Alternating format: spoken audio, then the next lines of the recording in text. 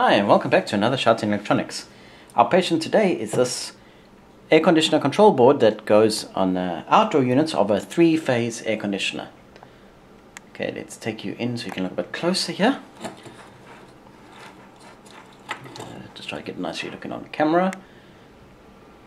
Okay, so this board basically controls the outdoor units of this ducted aircon.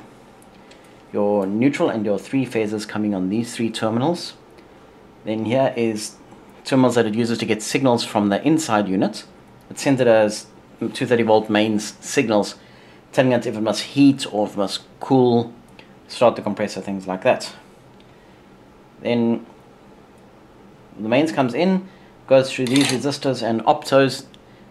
The first 3 are to check if all 3 phases are available and in the right order, because you can't run a 3-phase motor if you're missing a phase or the phase is wrong because it's just generally bad.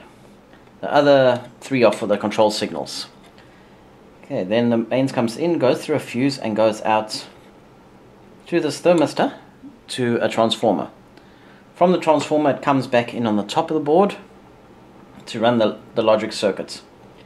You've got a current transformer over here that 1 phase to the compressor goes through just to see how much power the motor is drawing and cut out if it draws too much. Then we've got relays for the different outputs, because here's the outputs that run your solenoid valve and your changeover for the heat and the compressor and the fans and that. Now, as you can see, I've just bypassed the transformer part and I don't have 3-phase in my lab here, but this is basically what I was doing. So I'm just feeding in a 12 volt, just over 12 volts to compensate for those diodes there, just to get the logic circuit to work. Now, this LED 1, according to the legend card, when it's flashing like this, it means one of the phases isn't available or the phases isn't in the right order. Okay, now this will carry on flashing on the workbench because I've only got single phase to it. But in the field, on the unit, it was receiving all 3 phases properly, but this light was still blinking. I swapped it with another board and it worked fine, so I know that the air conditioner itself is fine. It's just something wrong with this board that's not detecting that the 3 phases are there. If you look underneath at what I've done here, I've just hooked up the neutral and the live, and I bridged the live across to all 3 terminals. Because we're not going to get 3-phase here, so we're just going to actually see that our logic circuit is going to be, basically these optos are going to be seeing all 3 phases and passing it on to the microcontroller to make it happy. Okay, so before I test this board out, I'm just going to show you one I prepared earlier. Basically, this is the schematic of what's going on in the circuit. Try to get it there so you can see it nicely on camera, which means it's skew for me. Okay, so this is basically all the mains inputs. Okay, you've got your, well, this is just, okay, for example, the A phase. Okay, it goes through the 68 kilo ohm 2-watt resistor, which is acting as a potential divider with this 510 ohm quarter-watt resistor to the neutral. Okay, neutral then goes through to the opto isolator's LED portion, and this tap here comes off into pin 1 of the opto. Okay, so when the power is coming in, hopefully this opto lights causes the transistor to conduct. Okay, and as you can see here, we've got a 5 volt pull-up resistor through a 10k resistor, and that will basically pull down to ground when this transistor is conducting.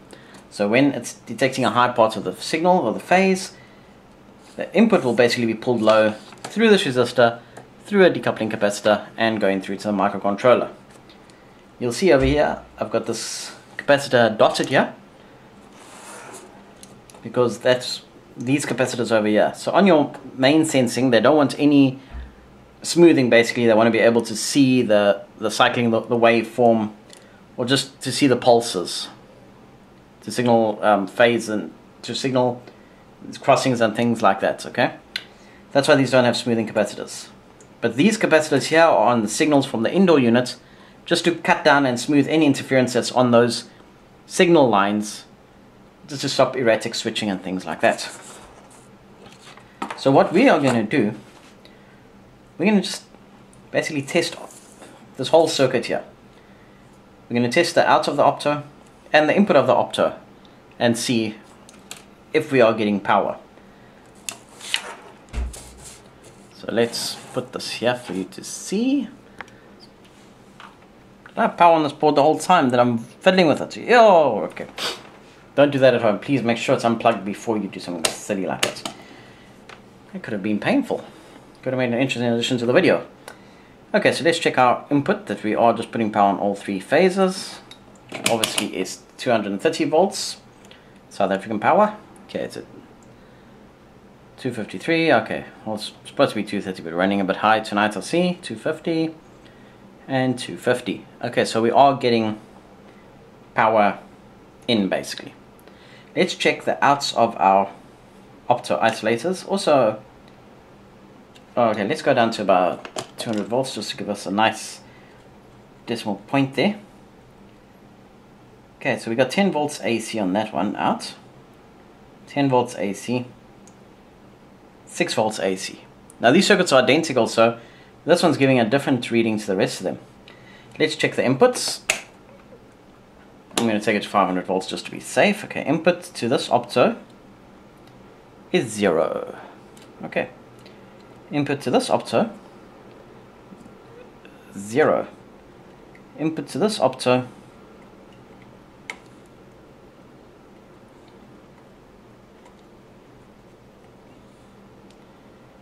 is 0. Okay, so this one's definitely getting a voltage in there, 0.08. This isn't the most highest resolution multimeter, so this one's actually getting input, so this one might be working. So what I'm going to do, I'm going to check the output of the optos, which comes through on these 14, 15, 16 and 12 inputs or whatever.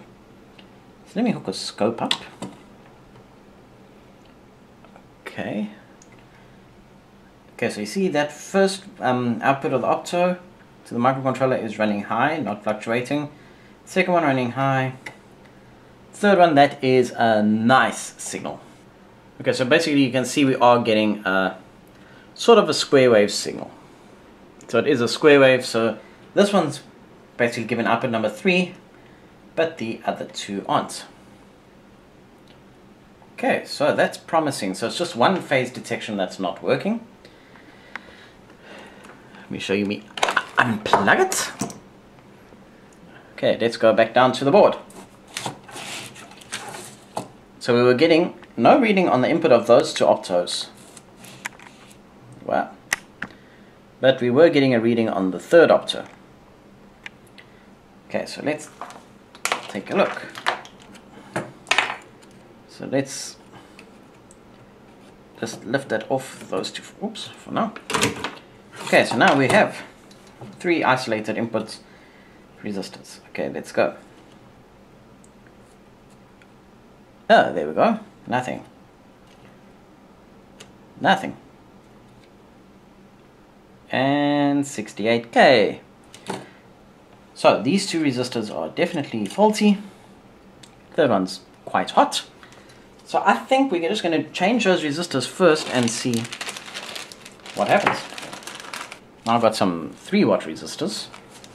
Made sure I got a few extra just in case I have to fix more of these boards sometime. So that's supposed to be blue, grey, orange. It looks like blue, grey, brown, which is 680 ohms, which is not what we need.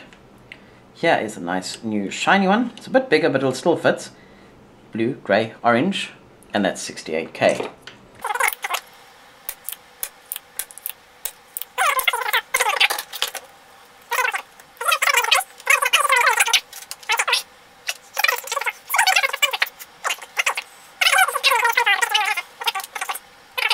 Why did I put one in the opposite direction? Well, I'll try to put it to match the majority, and you don't put it right against the board because they dissipate heat.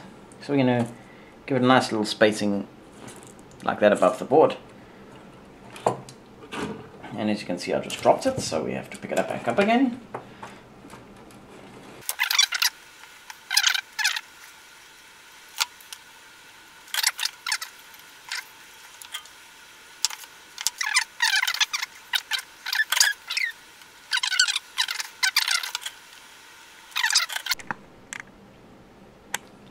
Okay, I'm back. So let's cut these.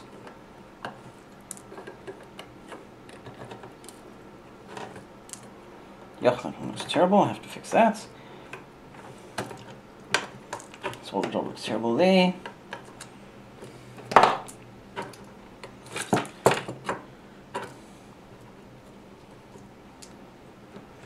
Just touch those up.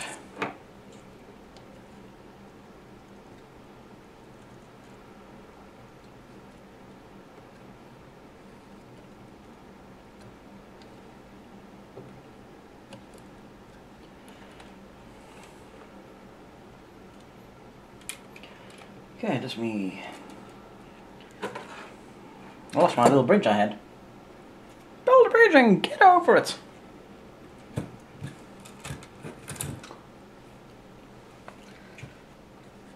Okay, now you are looking at this board and you see things like that corrosion over there. And at the top of the board you probably noticed some other corrosion. So basically what I am going to do before I put this thing in is I'm going to give it a good toothbrush with some alcohol. For the board, not for me. And just clean off where I've worked here and also clean off that corrosion to stop it from corroding a bit further. And then I'm going to spray some positive 20 conformal coating on it, or oh, not positive 40, sorry. Plastic 70 conformal coating or some clear lacquer, just depends. Okay, so now I've got it bridged out again. Putting mains on it, so I have to make sure my paper is nice and clean. Okay, of course you can say, yeah, it's still giving that error light. Of course it will, because I don't have 3 phases. So it's basically a phase failure because I don't have all 3 phases running. Okay. But when I hook it up to 3 phase, if I'm getting signal out on those jumpers, it means I'm getting the 3 phases into the opto, and it should be fine. Those resistors are probably warming up at the moment. It'll be interesting to see actually what temperature they get up to after a few minutes. But let's scope the thing. You see I'm hooked onto the tab of the 5-volt regulator, because on your regulator your 3 pins are in, ground out, and the tab is part of the ground center, so you can just check over there. Now I'm looking and I'm getting the signal on all 3. Let's take you higher so you can see the scope, and you can see my shelves there. Okay, don't look at the shelves, just look at the scope screen. Okay, so that is junction 14, first phase, and we're getting the nice square wave. 15, second phase. 16, third phase. Okay, so we are getting those 3 phases coming through perfectly. So I believe this shouldn't give a problem once I hook it up. That's what a person looks like when they got a slight fever. Let's go to thermal camera.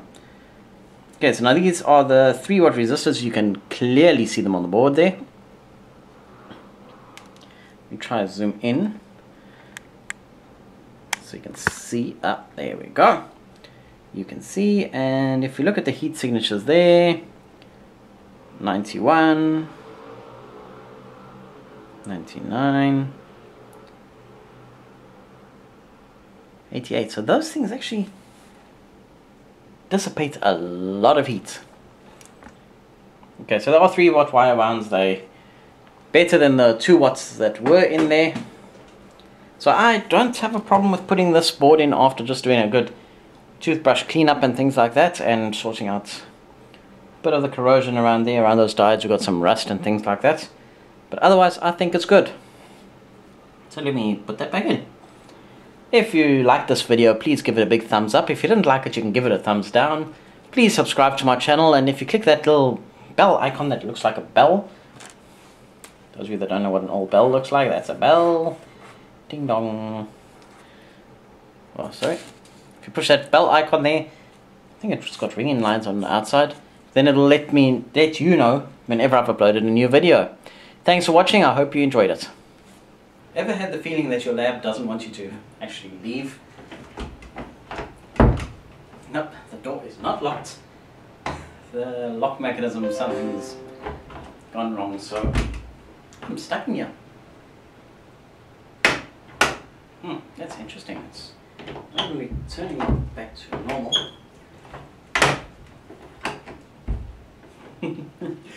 Yeah. Have a job, I'm an electrician, not a door opener.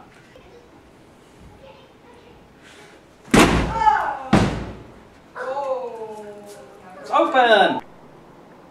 Yep, gonna need a new one of those.